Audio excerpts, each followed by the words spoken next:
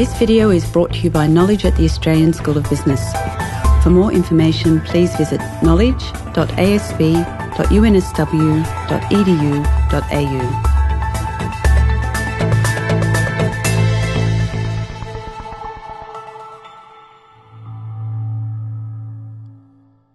To fall into a global recession once looks unfortunate. To do so twice looks like carelessness, and particularly to do so because somebody has been just a little bit too free with their spending, well, that's provoked what in diplomatic circles was called a full and frank discussion at the G20 meeting in Cannes.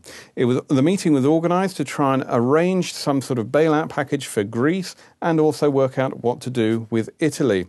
But it's provoked questions about the role of the G20 and how to ensure that the IMF has got enough cash to ensure that if there is a future crisis, then it's available. Well, international finance is a forte of Professor Fariborz Moshirian from the Australian School of Business. So, Fariborz, I've really got to ask, what's your initial takeout from the G20 meeting in Cannes? Well, the expectations were quite high prior to this summit, but unfortunately the actual summit was associated with fairly substantial bad news from Greece, with the concept of referendum and, of course, the possibility of, again, default by Greece. And so by the time the G20 summit concluded, we didn't see anything substantial which could assist the global economy to move forward with more confidence in the next 12 months. And yet there are questions as to what the G20 can actually do. I think we know that the emergence of G20 as opposed to G7 or G8 has been a positive step. The fact that we have got Brazil, China, India, Russia, and a number of other emerging economies part of a global forum, it's a welcoming news. However, when it comes to actual delivery of the policies and agenda items of the G20, we know that the G20 doesn't have executive power. In other words, they're relying on peer review, that if, for instance, they make some decisions, they expect member countries will follow. But there is no enforceable mechanism to ensure that number of global policies adopted by the G20 could be legislated at national level and becomes part of law. And for that very reason, we've seen since the London G20 summit, not many substantial issues emerge from the subsequent summits. And what power do they have to lean on the IMF to make more funds available if indeed the IMF can physically get hold of the cash? I think they are trying to now raise the profile of the IMF as an independent international organization which is more embracing than the past. They're giving more voice, for instance, to countries like China, Brazil, Russia as part of the IMF. And of course, they are trying to use the IMF as a tool to create some kind of liquidity when the global economy is not going well. Now, whether the IMF is going to become more effective in the immediate years, it depends on the pace of change that the G20 summits could generate at national level. And yet, after the meeting, we were told that the G20 was nowhere near consensus in terms of using IMF bailout funds to help in Europe. Is there a moral hazard that now that there's the IMF there, that if countries get into trouble, they can just run along to the IMF and get some cash? Well, we should recall that they have come up with a particular, if you like, instrument called New Arrangements to Borrow after the global financial crisis. Something about 500 billion extra funding was allocated to emerging economies as a way of making sure that the global economy doesn't go into global recession or global depression, if you like. But with the current crisis in Europe, we didn't end up with any agreement that the rest of Europe, and particularly also outside Europe, countries like Russia or China or Brazil, they are willing to contribute to a fund administered by the IMF to rescue, for instance, Eurozone member countries. So it has been decided on a voluntary basis that maybe member countries could contribute to a special fund, and that special fund could be used by the IMF in case we end up with some short-term liquidity crisis. But doesn't that essentially weaken the G20 by having it in a voluntary process? Then that means that countries can just shoot other countries in the foot. After all, look at France and Germany bickering over the three-part package that France had got agreed, and then we had the German Bundesbank who just turned around and said that they weren't going to agree to it. That these countries can just disagree with one another and then nothing's going to happen. Well, I think that is one of the major challenges of our global financial architecture. We don't have an architecture where all member countries could abide by an international rule, if you like, or some specific agreements set up by G20 or any other organization. And therefore, national policies often are ahead of global policies. And for that very reason, we can see that member countries can easily disagree or renege some of the international agreements. And that's the weakness of the current international financial architecture. Then what would you like to see? What would be a better financial architecture? Well, ideally, we need to have a system where once for instance, countries like G20, they agree to a specific agenda and they agree with global policy issues, these policies become part of national laws so that there is no regulatory arbitrage. In other words, countries can't renege and say, well, we agree at the international level, but we are not going to implement them at national level. We don't have yet such global mechanism in place to ensure that global interest and global solutions for some of the global problems we're facing could be implemented universally. And if we look at the implications of what happens when the G20 countries disagree, you only have to look at what's been happening over the past 2 or 3 months. We've had a roller coaster ride on the markets, and now pessimism really seems to be overriding optimism. Why is that? Are people just throwing up their hands in horror and walking away? Yes, I think people basically are looking for more stability. They are looking for assurance. Because we're facing not only with financial crisis, we are facing with crisis in confidence. People are looking for leadership. That leadership is not coming from the G20. That leadership is not coming from Eurozone or European Union. And so U.S. economy is in a mess with the debt, obviously, slow economic growth, and then uncertainty about global financial stability as a result of sovereign debt crisis in Europe, where no one outside Europe is willing to assist.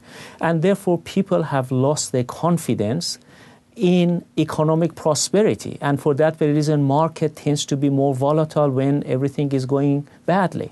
Well, certainly the markets hate uncertainty, but now people are talking about the near certainty of a double-dip recession. And what's your opinion? Is that likely? Well, we know that during the Great Depression in 1930s, the U.S. had double dip. In other words, they went into recession, then they came out of it, and then again they went back again to recession. And there have been some forecasts that, for instance, Eurozone could go into recession in 2012. Whether it's going to be a global recession, I'm not sure about it. It's too early to forecast so negatively. We know that China or Asia hasn't decoupled from the rest of the world. We can't say if there is crisis in Europe or US, it's not going to affect the Asian economies. But nevertheless, China is doing extremely well. India is doing quite well. Brazil is quite active. And so I think we shouldn't underestimate the strength of emerging economies. However, the Ernst & Young Item Club, they frequently come out with economic forecasts, and they're now saying that we're at a dangerous junction in the world economy. Can this mean that either we're going to recover, or what would be the worst alternative? Obviously, I can see where they're coming from, because when you see sovereign debt crisis in Europe, you see there is not an immediate resolution to this problem. You see market is constant volatile. It's affecting the economic activities in Eurozone. The forecast is possible recession in 2012. The U.S. economy is not recovering to generate enough jobs to bring unemployment below 9%. People are pessimistic. I can appreciate that. But are we going to see it's a turning point for a major depression? I don't think, at least with the current data we have, we should be that pessimistic, at least at the present time. But if you look at another takeout from the G20, they were very worried about the implications for inflation and oil prices. Normally, if we see a major downturn in the world economy, then oil prices just slump through the floor, inflation goes with it. On this occasion, then they seem to be holding up very nicely, and inflation in some countries is getting pretty rampant. What's going on there? Yes, I think this is a new, if you like, experience for the 21st century where our global economy is two-speed. Why? Because you got US, Europe almost in recession or doing not well, but also we're seeing China is trying to simply slow down her economic activities because of high inflation, housing bubble. The same thing is happening, obviously, at the moderate rate in India and Russia to some extent, and of course, Brazil. So this two-speed economy has created demand for oil. Inflation is high in India. Indian Reserve Bank had to increase interest rate. Chinese, basically, authorities have done the same thing. So that is the characteristics of our global economy, two-speed economy that we are facing right now. And the IMF say that if a double-dip recession does happen, or at least we have a global financial crisis Mark II, credit markets are going to be badly hit. And yet interest rates seem to be sort of not as good as they were when the economy was booming, but still doing quite nicely. Why aren't we seeing the credit crunch that we saw 3 or 4 years ago? Well, we have to note that if they don't take drastic action, banking system in Europe is quite fragile. They have to go with recapitalization. They have to write off some of their bad debt. They have to tackle basically capital adequacy. Otherwise, we might end up with banking crisis in Europe, which could then affect the real economy. There's no question about it. And so one issue is our banking system needs to be sound. At the same time, obviously, interest rate in some parts of the world is high simply because they are trying to manage strong economic activities, despite the fact that we got problem in Europe and United States. Now, whether the rest of the world is going to decouple from US and Europe, all indications are that is not going to happen. In other words, if we are going to have deep financial crisis, liquidity crisis, banking crisis in Europe, as a result of what we are seeing here, Chinese economy will be affected by what is happening in Europe. And certainly Australia has been benefiting hugely from having a China that just seems to have an insatiable demand for our raw materials. What are the implications for Australia if we do go into global financial crisis Mark II and, in the worst possible scenario, double-dip recession around the world? Yeah. What we have noted since the global financial crisis 2008-2009, Chinese economy, they are shifting from export-oriented to more domestically, if you like, economy, where demand is more domestically driven. And at the same time, we know that China has got something about 3.2 trillion foreign exchange reserves. In other words, if need be, they can recapitalize their banking system. If need be, they can stimulate the economy. At the moment, they are trying to simply manage high inflation and housing bubble by making sure that interest rate is high enough. Other measures like macro-prudentials are in place to ensure that there is going to be a soft landing for Chinese economy, 8 to 9% economic growth. That doesn't mean that we need to be alarmed about it. In Australia, that means indeed it will assist the Reserve Bank in Australia to ensure that our interest rate is not going too high in the medium term simply because Chinese economy is not in boom. Now, whether financial crisis in Europe or a slow economic activity in the US is going to hit Chinese economy is really a matter of wait and see. Given the massive foreign exchange reserves, I will expect if we are taking a worse scenario, China again could come up with massive stimulus package to ensure that domestically they can maintain level of employment and level of demand. So in Australia, we shouldn't be too anxious about what's happening in China. Okay, not anxious about China, but in Australia, should we be keeping a very beady eye on what's happening in Europe and what the G20 and the IMF are doing about it? Absolutely, because we are living in a highly interdependent global economy. We can't be complacent that China has got massive foreign reserves, so therefore we are going to be fine. If there is going to be a liquidity crisis in Europe, if it's going to be banking crisis in Europe or United States, we are going to be hit by that. Our banking system could be hit by that. Demand for goods will be hit by that. So we can't be complacent, but nevertheless, it's great to be in Asia than basically being in Europe or United States at the present time.